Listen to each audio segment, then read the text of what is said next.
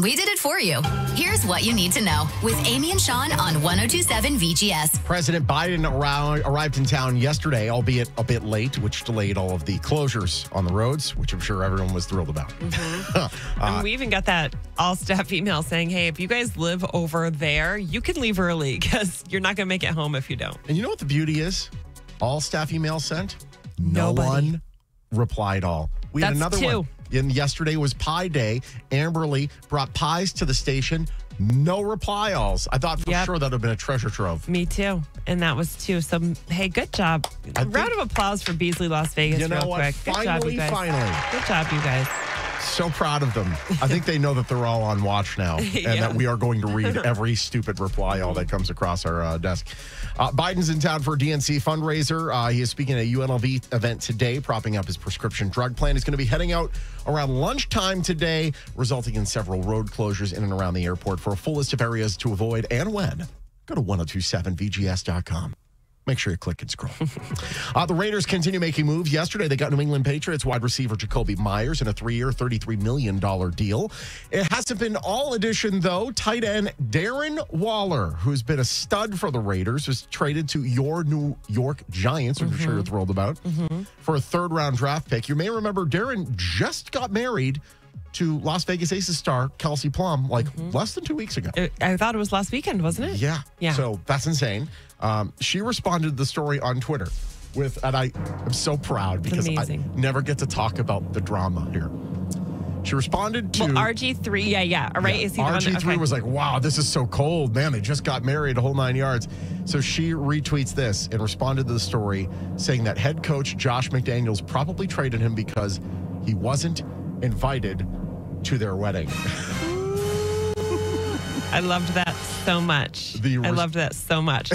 Because we were talking, who goes to which wedding? Because Max Crosby has his wedding the same day. Yeah, very interesting. And I feel bad for them because, yes, they're joking or whatever, but they just got married, and now it's like, oh, by the way, you're going to the East Coast. You're good. So they'll figure it out. And I know athletes and celebrities do it all the time, but that's got to suck. I mean, yeah, but their seasons kind of overlap a little bit. So they're in busy work mode maybe. So maybe, hey, we'll have 3 months a year together, and then absence makes the heart grow fonder.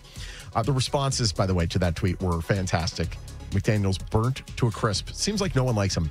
We have the best ones at 1027vgs.com. Make sure you click and scroll. If you ain't driving over potholes all over the valley, try doing it at over 100 miles an hour. The week of April 2nd, portions of Sands Avenue connected to the course will be resurfaced. Then April 9th through the 19th, May 19th, they are resurfacing the Las Vegas Strip itself. Not the whole thing, though, just the southbound lanes, because that's the lanes that they're going to be racing on. Then they're going to go to Harmon, then they're going to go to Koval and do the whole track. F1 Las Vegas, by the way, weekend of November 16th. The paddock is expected to be done by September, end of September. That's crazy. This is happening fast. I'm telling you, it's going to be bigger than Super Bowl as far as money coming into town.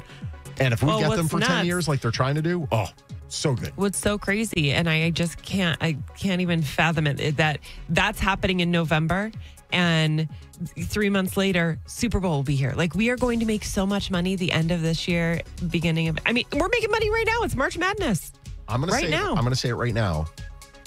Super Bowl will be a net loser for the city because we already make almost as much money as a normal city that hosts the Super Bowl makes. So I don't know. We'll see.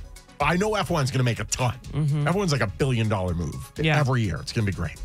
The final result of Station Casino's Durango project is later this year. Las Vegas Review-Journal got wind of something else you'll be able to expect there. Click hospitality behind a Mexican restaurant concept, Bel Air cocktail lounge, and a Bel Air backyard that's going to have a pool, the day beds, the whole 9 yards, bring food to your stuff. So a little bit of opulence coming to the Southwest. It's nice. We don't have to go to the Strip anymore or have to go to the two big Station casinos. It's very nice.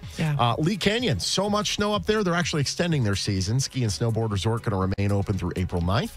Lady Rebels headed off to Louisiana yesterday. They're set to play in the NCAA Ladies Championship.